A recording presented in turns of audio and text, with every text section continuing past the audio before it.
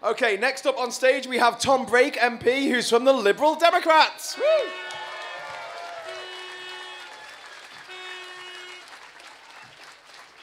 Thank you very much. And the first thing I'd like to say is that it's been quite lonely in Parliament as someone who's been campaigning for Remain. So it is fantastic to come here today and see the backing that we have in Parliament.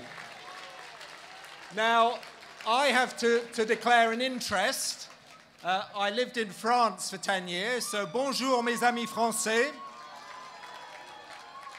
My parents then went to live in Portugal for 10 years, so hola, os meus amigos portugueses, también. And so I'm a beneficiary. My family, my parents, and my sisters have been a beneficiary of things like freedom of movement, the ability to work and live and study in other EU countries. And that is a right that I wanted my children to have, and I wanted your children and your grandchildren to have.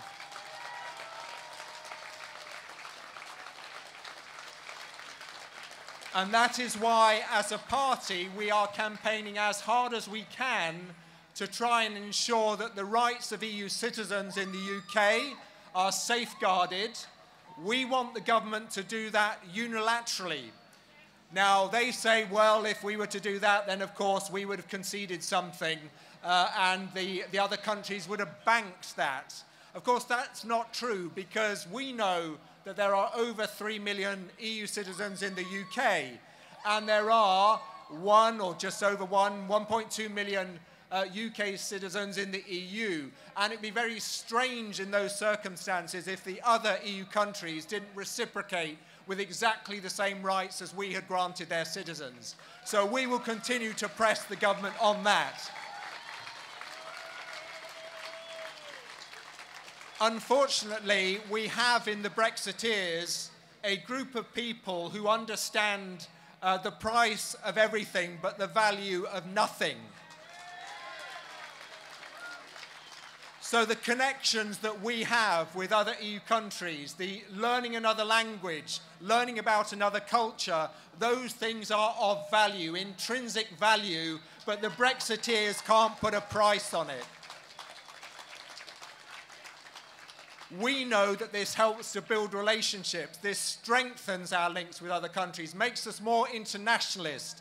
And that is why, as a party, we will continue to campaign on these issues. Now, we've heard about the lies, and I suspect every speaker has referred to the lies. Now, I'll start with the biggest one, which is the £350 million a week for the NHS. Now, I was in Wallington High Street this morning.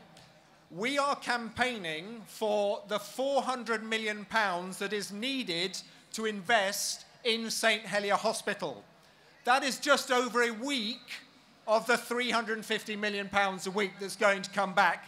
And of course, with that money, we could rebuild every hospital around the country literally within a year. But we all know that that was a lie. We know also that what was said about immigration was a lie. In practice, we know that the UK economy, whether it's agriculture or IT or the NHS, is very heavily dependent on citizens from other EU countries. Those citizens will continue to come to the United Kingdom. They're probably less likely to do so because they feel that this is a country that is not welcoming anymore, but we will need them for our economy for years, decades to come. Now, the impact of us leaving the European Union, or announcing we're leaving the European Union, has led to, as we know, very significant rise in inflation, which means that wages now in the UK are falling behind the rate of inflation. And one of the unexpected consequences of that, of course, is that many of the nurses who used to come to work at my hospital, who typically were from Portugal, from Spain or Italy, are no longer coming. Partly because the amount of money they could send home has reduced as a result of the crash in the value of the pound, also because the country is less welcoming. And how have the hospital responded to this? Understandably, they need the staff, so what they are doing is they are paying £1,000 a visa for nurses to come from India or the Philippines instead. So that is a consequence of Brexit that the Brexiteers did not talk about. Yes, they will still be coming, working in our NHS, but actually for the NHS it's going to cost them more than under the previous arrangements.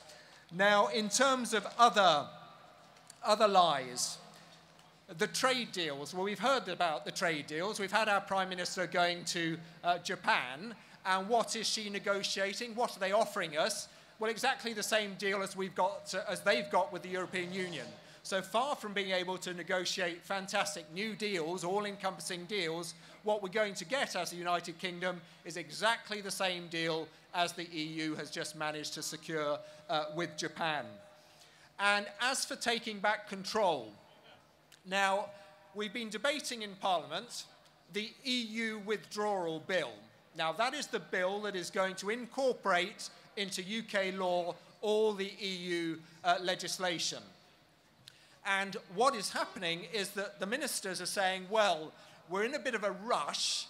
We've got quite a lot of legislation, in fact, 40 years' worth, that we've got to try and quickly incorporate into UK law.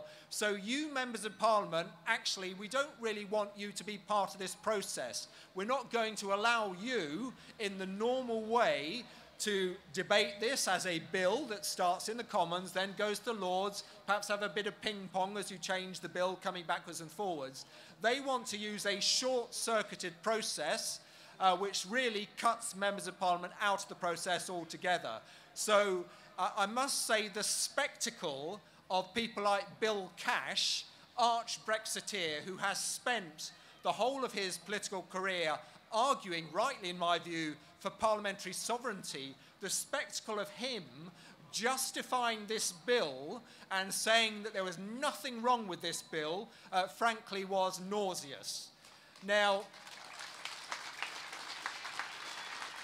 and just to add insult to injury, we have seen the government announcing that they are going to try and stack in their favour all the standing committees that are going to have to debate these things, even though they have not got a majority. They're saying, well, we're entitled to a majority. We are saying, and hopefully on Tuesday, Liberal Democrats, Labour, SNP, Plaid, etc., hopefully some sensible Tories will say this is unacceptable. This is really trampling over parliamentary sovereignty.